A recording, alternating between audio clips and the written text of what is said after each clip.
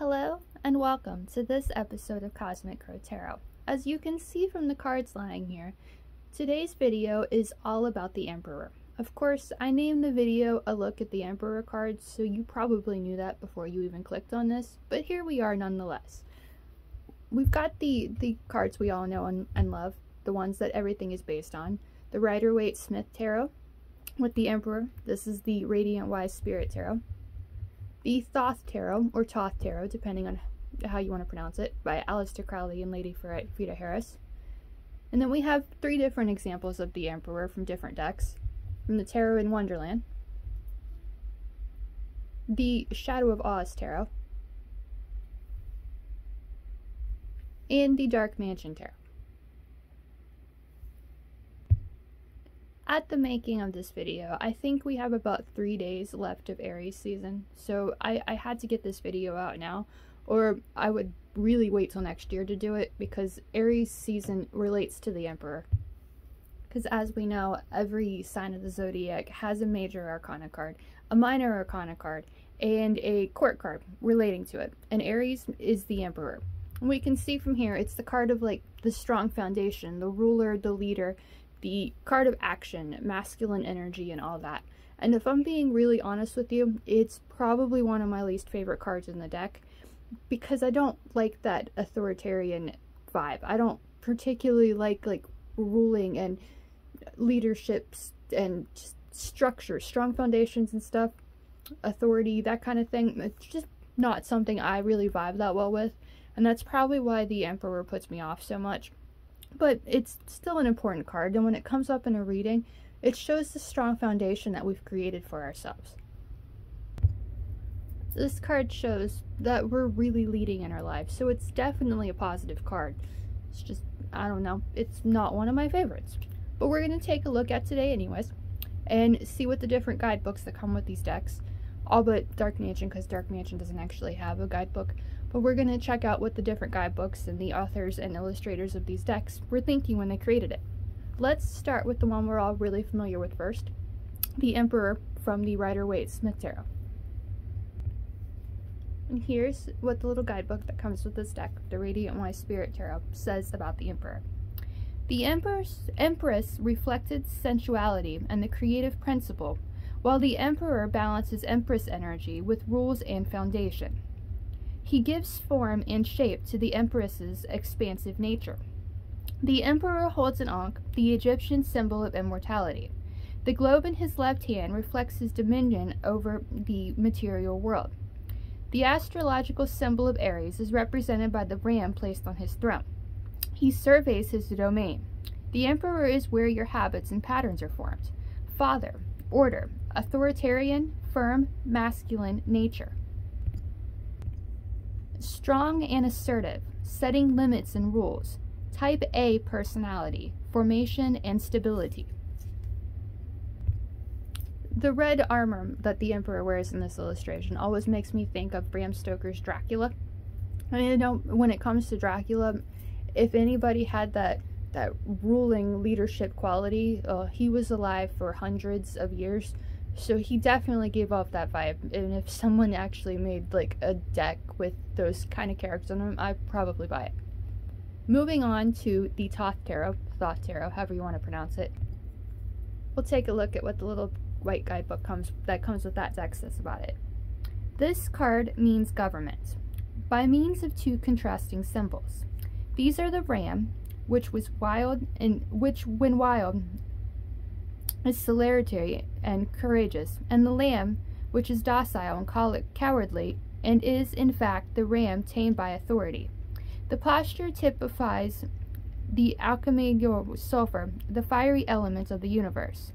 The red eagle represents the red tincture of the alchemists, which is of the nature of gold.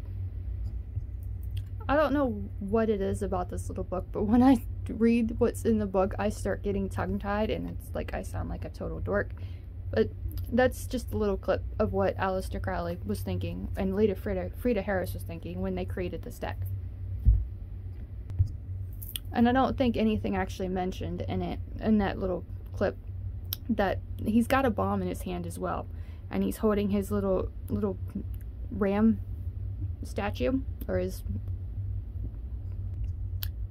scepter, I guess, showing like he has the power. Like, he has the leadership. If he wants to use that bomb, he has the power to use the bomb. And then he's got that Aries scepter right here, and the Aries symbols right here that show his natural leadership qualities. Moving on, we'll take a look at the Emperor from the Tarot in Wonderland. This guidebook is definitely one of the most descriptive guidebooks that I possibly have. And here it is. It's very thick. I will read you what it says about this particular emperor now. Through the looking glass. After the terror of swimming around in the pool of tears that Alice cried when she was very large, she's much smaller now, and a collection of creatures make their way to the shore. They are all soaked through and very miserable. After a failed attempt to generate dryness by a mouse, who attempted the feat by sharing a very dry bit of history, the dodo takes over the situation like a true leader. First, he organized a caucus race, marking out a vague shape for a track and placing the participants randomly on it. There was no official beginning. Rather, the creatures all ran whenever they liked and stopped whenever they wanted. After a half hour, the dodo group proclaimed the race is over. Although it took him some time to determine who won, they had all won, and all required prizes. It took no time to determine who should provide the prizes. Alice, of course. Luckily, she had a tin of lozenges in her pocket, which were handed round as prizes.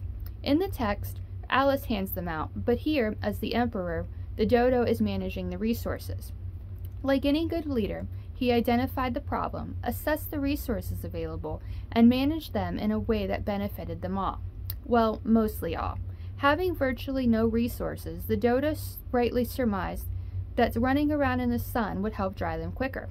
A race was a diverting way to do it, but since everyone was already out of temper, the rules were loose and no one was named as a loser. Since Alice was the only creature with pockets, only she could possibly have anything that could be used as prizes.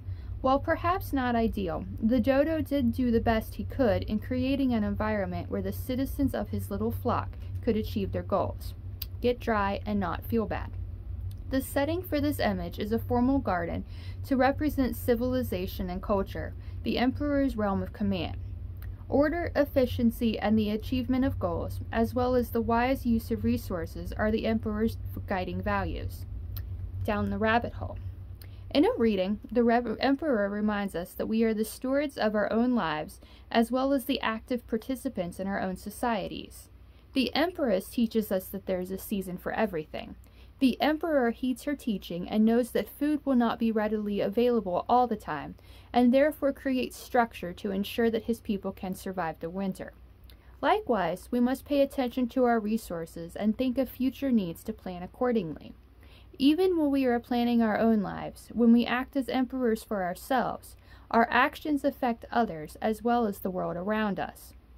A true emperor has a long, broad vision. In shamanic understanding, whether an individual does or doesn't agree with their culture, everyone is encouraged to accept their responsibility in creating that culture. It is easy to place blame on a single person or a group of people as emperors for the sad state of affairs. Society and moral responsibility for our society, spiritual and moral responsibility for our society lies within each and every one of us. We are all emperors, and hopefully we will all try as hard as the dodo to do the best we can with what we have. As I said earlier, I'm not a fan of this card because just authority and telling us what to do and stuff like that, it's just never sat well with me. Why does one person get to say like their beliefs and do this, and then other people are shunned for their own? But like that guidebook just mentioned, there's a need for it. There's a need for the police. There's a need for the government. There's a need for structure and order, or everything would just be chaotic and wild. So while this isn't one of my favorite cards, it's definitely a card that we need to see and talk about sometimes, because that authority and that strong foundation, it's needed to have the society and the comfortable lives that we're all used to. Next, we'll take a look at the Emperor from the Shadow of Oz tarot, which we've all seen The Wizard of Oz. We all know that story, and we can tell from this illustration that the Emperor is none other than the Tin Woodsman, who, in case you didn't know, which I didn't know this until I read all the books that L. Frank Baum wrote, the Emperor, or the Tin Woodsman, actually has a name. He used to be human. He was in love with a girl, a munchkin, and she worked for an evil witch, and the wicked witch enchanted his axe and chopped him up in little pieces. And then a tin worker, he managed to put the pieces, like, make him into the creature we see today, or the character we know today. And his name originally was Nick Trapper. So that's just a little fun fact about the Wizard of Oz if you didn't know. Tin Woodman, his real name is Nick Chopper. Now we'll take a look at what the guidebook shares about this deck. Now, I absolutely love this deck, but I feel the need to complain a little bit about the guidebook itself. I've only had this book for a couple months, since my birthday in December, and it's already falling apart. And I don't even use the guidebooks that much, mostly just for this. So it's just not put together that well. But all the pieces are still there, all the pages and stuff. It just kind of falls apart. Anyway, this is what the guidebook says about the Emperor. The Tin Woodman, now the Emperor of the Winkies, is on his metal throne. He is nickel-plated and burnished bright. There is a scar where his heart was inserted.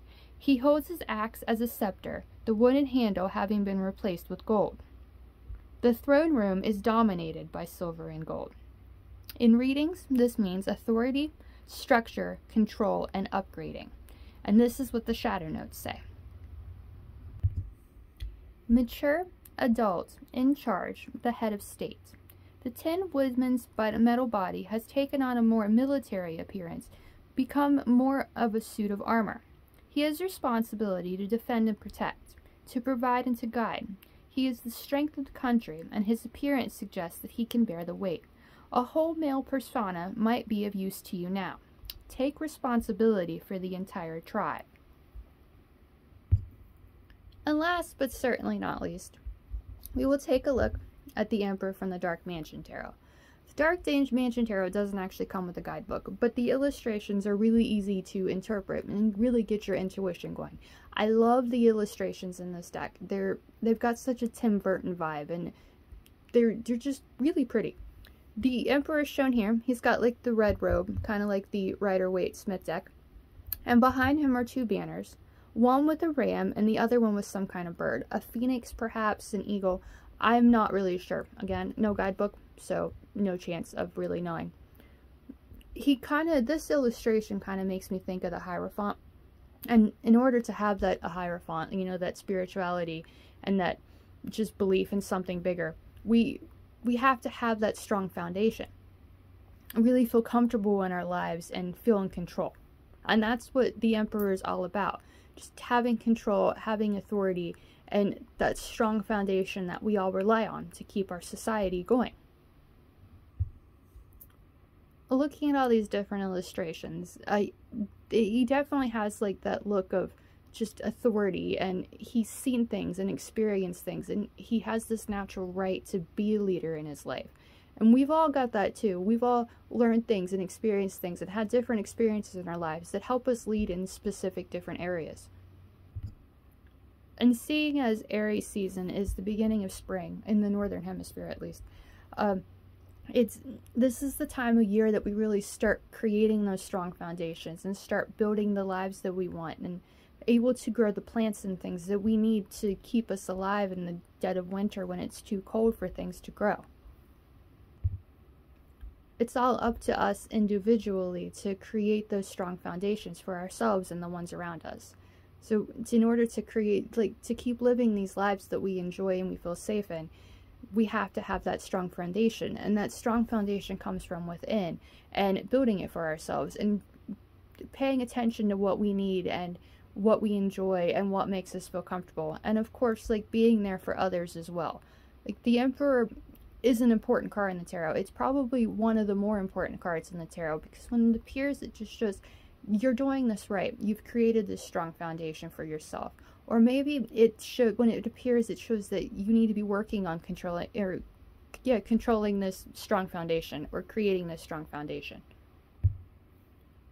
That was a short look at the Emperor in the tarot, different illustrations of it. I truly hope you enjoyed this video, and I want to thank you very much for watching. I'll see you again soon.